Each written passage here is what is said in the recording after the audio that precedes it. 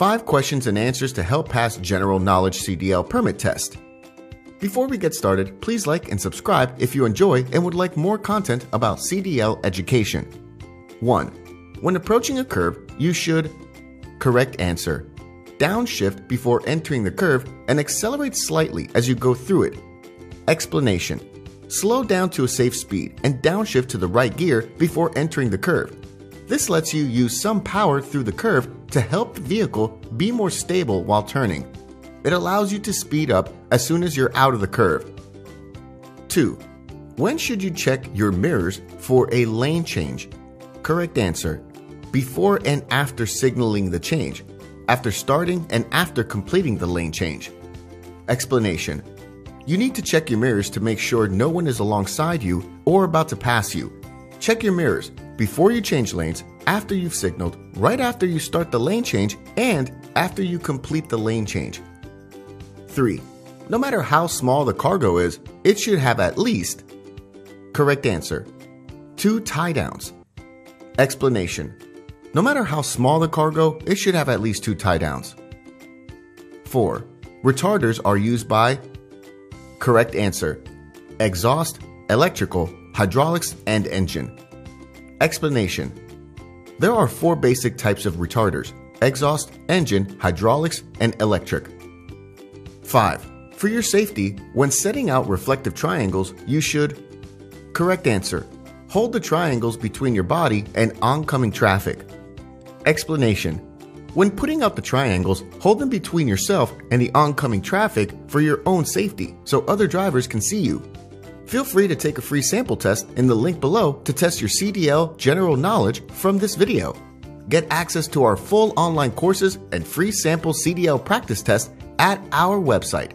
Find more CDL practice tests and CDL practice endorsement tests to help educate you. Check us out at mile1press.com. Thanks for watching. 5 questions and answers to help pass Air Brake's CDL Permit test. Before we get started, please like and subscribe if you enjoy and would like more content about CDL education. 1. What can legally hold a parking or emergency brake in position for a truck, tractor, or bus? Correct answers. Spring pressure. Explanation. All trucks, tractors, and buses must be equipped with emergency brakes and parking brakes. They must be held on by mechanical force because air pressure can eventually leak away. Spring brakes are usually used to meet these needs. 2. Spring brakes are, correct answer, brakes that come on automatically on a truck or tractor when the PSI drops too low. It's made up of powerful springs that are held back by air pressure while you're driving. It's not going to take a full effect until your PSI drops to a certain range, typically 20 to 30 PSI. Explanation. Spring brakes are an important backup system. Powerful springs that automatically apply the brakes if they sense that air pressure has been lost for some reason, such as a leak. They will also apply the brakes if the PSI gets too low, although ideally, you should take control of your brakes before that happens. 3. A typical air brake system is fully charged at, correct answer, 125 PSI. Explanation. Pumping by the air compressor should start at about 100 PSI and stop at about 125 PSI. 4. The brake pads should be blank for the brakes to be on, correct answer, against the drum. Explanation. To stop, the brake shoes and linings are pushed against the inside of the drum. This causes friction, which slows the vehicle. 5. Slack adjusters are, correct answer, between the power screw and push rod on disc brakes. A part of the air brake system is used to adjust the brakes, between the push rod and S-cam on drum brakes. Explanation.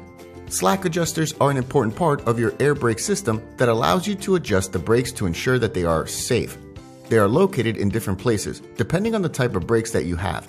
Feel free to take a free sample test in the link below to test your CDL air brakes knowledge from this video.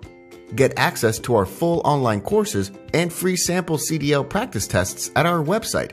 Find more CDL practice tests and CDL practice endorsement tests to help educate you. Check us out at mile1press.com. Thanks for watching.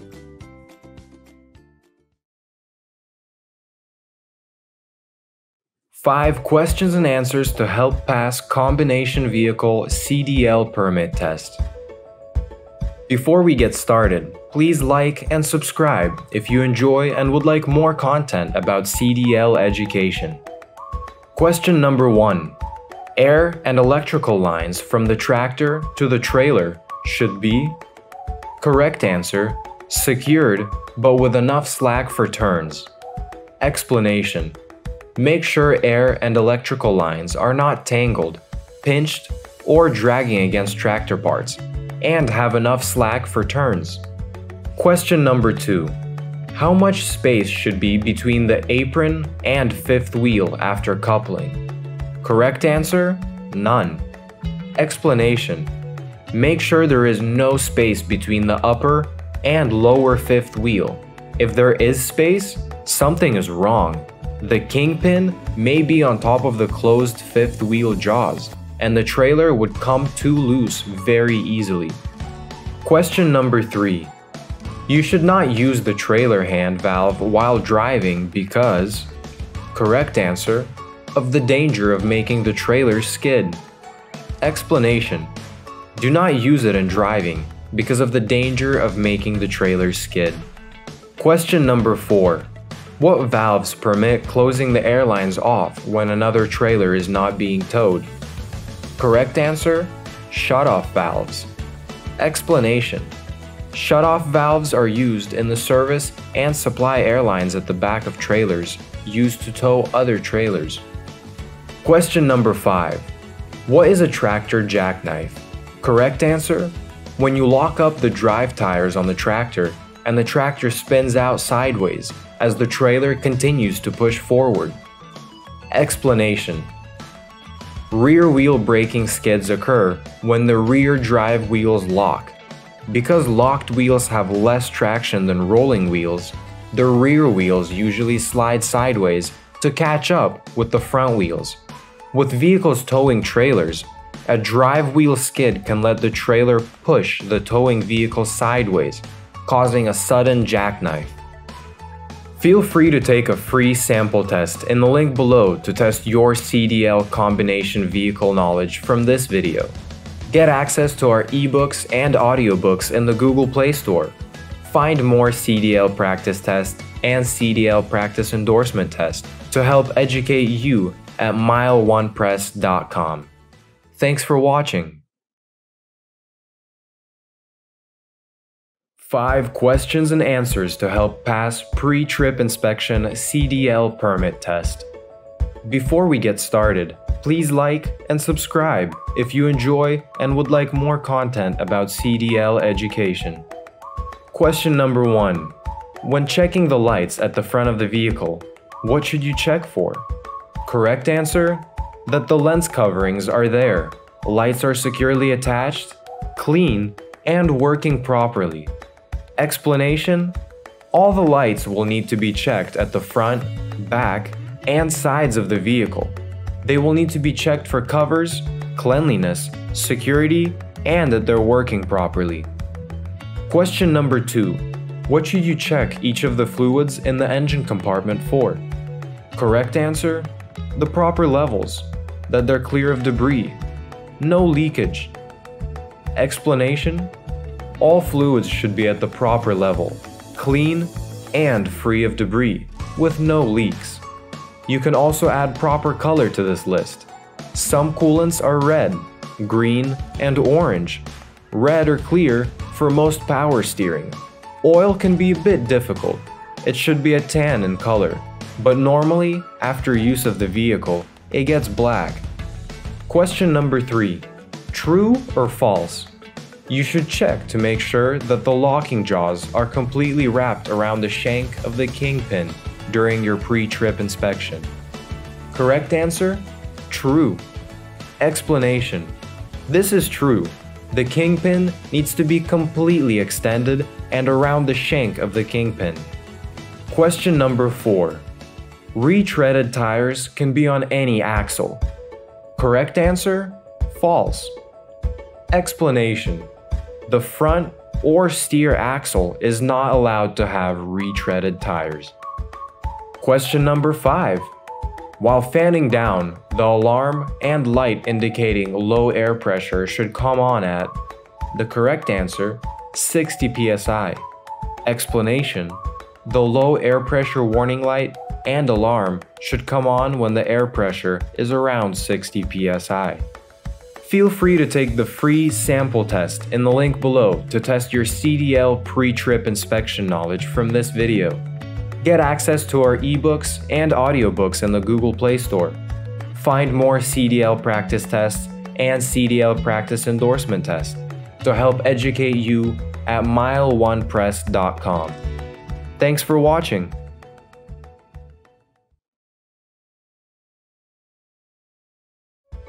Five questions and answers to help pass hazardous material CDL endorsement test. Before we get started, please like and subscribe if you enjoy and would like more content about CDL education. Question number 1. The hazardous waste manifest should be? Correct answer: tabbed differently and kept on top of all other paperwork. Explanation: hazardous waste needs to be kept on top of all other paperwork and tabbed differently so that it is easy to find. Question number 2. What is Chemtrek's primary job? Correct answer: they coordinate and advise companies on spills. They also link proper authorities with those companies. Explanation: the Chemical Transportation Emergency Center, Chemtrek, in Washington also has a 24-hour toll-free line. Chemtrek was created to provide emergency personnel with technical information about the physical properties of hazardous materials. Question number 3. Drivers of place-carted vehicles transporting hazardous materials must stop blank to blank feet from the nearest rail of a railroad. Correct answer: 15 to 50 feet. Explanation: you must stop 15 to 50 feet before the nearest rail. Proceed only when you are sure no train is coming and you can clear the tracks without stopping. Don't shift gears while crossing the tracks. Question number 4. How many different hazard classes are there? Correct answer: 9. Explanation: hazardous materials are categorized into 9 major hazard classes and additional categories for consumer commodities and combustible liquids. Question number 5. What is the purpose of a driver place carding their vehicle? Correct answer: to communicate risk. Explanation: the 3 intents are contain the material, communicate the risk, and assure safe drivers and equipment. Feel free to take a free sample test in the link below to test your CDL hazardous material knowledge from this video. Get access to our ebooks and audiobooks in the Google Play Store. Find more CDL practice tests and CDL practice endorsement tests to help educate you at mile1press.com. Thanks for watching. 5 questions and answers to help pass passenger CDL endorsement test. Before we get started, please like and subscribe if you enjoy and would like more content about CDL education. Question number 1. Can a bus carry 100 pounds each of Class 1, Class 3, Class 4, and Class 5 hazardous materials? Correct answer: yes. Explanation: passenger buses can carry up to 100 pounds of each class of hazardous materials and up to 500 pounds total. However, there are some exceptions. Division 2.3 poison gas and liquid Class 6 poison cannot be carried in any amounts. Explosives and radioactive materials cannot be carried in the passenger area. Question number 2. You need to evacuate your bus in an emergency. Passengers should be directed to a safe place no less than blank feet away from the bus. Correct answer: 100. Explanation: passengers should be moved at least 100 feet away from the bus. Question number 3. An oncoming vehicle keeps its high beams on. You should deal with this hazard by: correct answer, looking to the right side of your lane. Explanation: do not look directly at the lights of oncoming vehicles. Look slightly to the right at a right lane or edge marking if available. Question number 4. The standee line is: correct answer, a 2-inch line on the floor to the rear of the driver's seat. Explanation: buses designed to allow standing must have a 2-inch line on the floor or some other means of showing riders where they cannot stand. This is called the standee line. All standing riders must stay behind it. Question number 5. A bus may carry baggage or freight only if it's secured so that: correct answer, the driver can move freely and easily. Any driver can use all exits.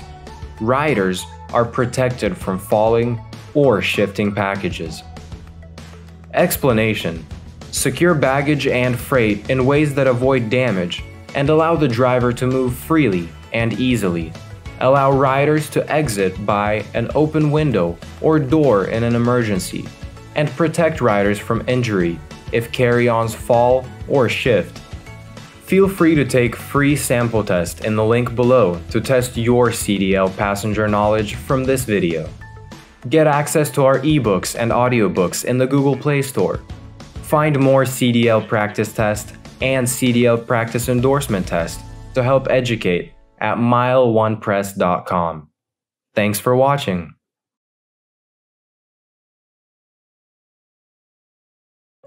Five questions and answers to help pass School Bus CDL Endorsement Test.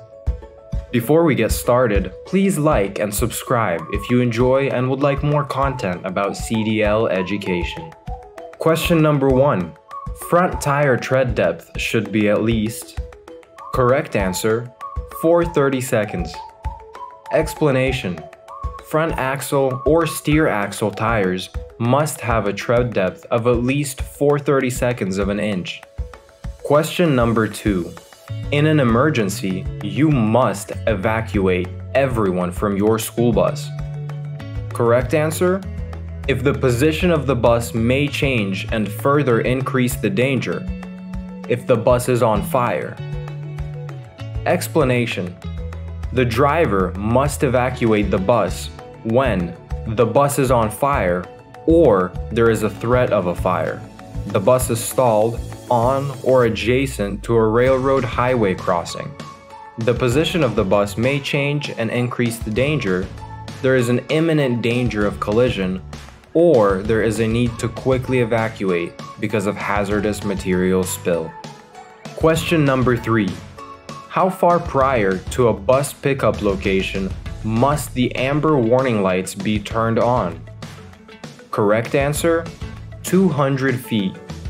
Explanation: if the school bus is so equipped, activate alternating flashing amber warning lights at least 200 feet or approximately 5 to 10 seconds before the school bus stop, or in accordance with state law. Question number 4. During your pre-trip vehicle inspection test, make sure that: correct answer, the emergency exits are undamaged, operate smoothly, and close securely from the inside. The emergency exit warning devices, if so equipped, are working. Explanation: ensure that all emergency exits are not damaged, operate smoothly, and close securely from the inside. Check that any emergency exit warning devices are working properly. Question number 5. To load students after you have stopped the school bus. Correct answer: count the number of students at the bus stop and make sure that all of them board the bus. Explanation: count the number of students at the bus stop and be sure students board the bus. If possible, know the names of the students at each stop. If a student is missing, ask the other students where the student is. Feel free to take a sample test in the link below to test your CDL school bus knowledge from this video. Get access to our ebooks and audiobooks in the Google Play Store. Find more CDL practice test and CDL practice endorsement test to help educate you at mile1press.com. Thanks for watching.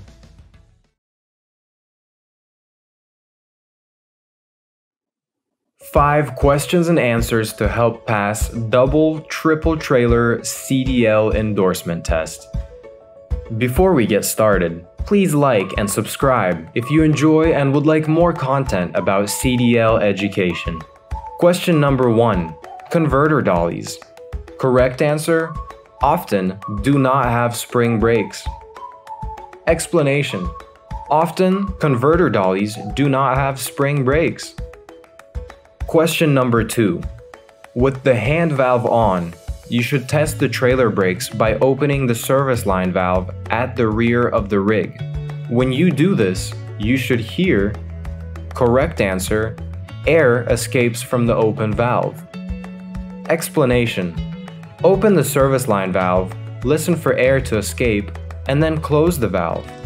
Question number 3. The first step in uncoupling a converter dolly is, correct answer, to lower its landing gear. Explanation: the first step in uncoupling a converter dolly is to lower its landing gear. Question number 4.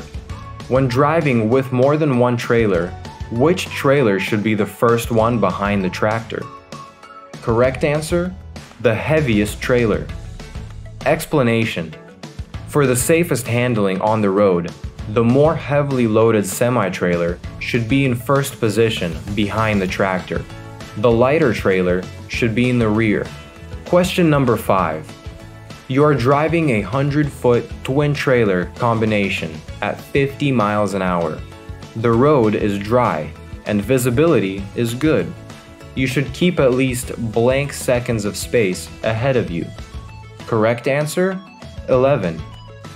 Explanation: one good rule says you need at least 1 second for each 10 feet of vehicle length at speeds below 40 miles an hour.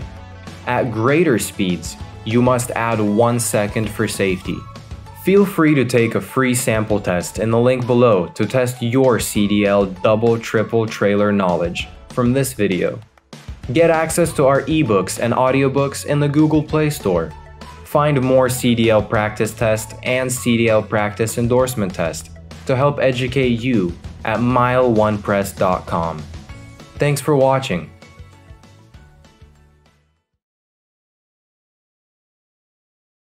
Five questions and answers to help pass tanker CDL endorsement test. Before we get started, please like and subscribe if you enjoy and would like more content about CDL education. Question number 1. If you do not have an automatic tank drain, when should you drain your air tanks? Correct answer: at the end of each working day. Explanation: if your vehicle does not have an automatic air tank drain, drain your tanks at the end of each working day to remove moisture and oil. Otherwise, the brakes could fail. Question number 2. When pre-tripping your tanker, you should check for, correct answer, leaks. Explanation: on all tank vessels, the most important item to check for are leaks. Check under and around the vehicle for signs of any leaking. Don't carry liquids or gases in a leaking tank. Question number 3. Separations between compartments inside tanks that have openings or holes in them are called, correct answer, baffles. Explanation: baffled liquid tanks have bulkheads in them with holes that let the liquid flow through. The baffles help control the forward and backward liquid surge. Question number 4. Empty trucks. Correct answer: may require longer stopping distance than full ones. Explanation: empty tank vehicles may take longer to stop than full ones. Question number 5. When should you inspect the tank vehicle? Correct answer: before loading it, driving it, or unloading it. Explanation: You should inspect a tank vehicle before loading it, driving it, or unloading it. This is to ensure that it is safe to carry out these activities and the vehicle can safely hold its liquid or gas content. Feel free to take a free sample test in the link below to test your CDL tanker knowledge from this video. Get access to our ebooks and audiobooks in the Google Play Store. Find more CDL practice test and CDL practice endorsement test to help educate you at mile1press.com. Thanks for watching.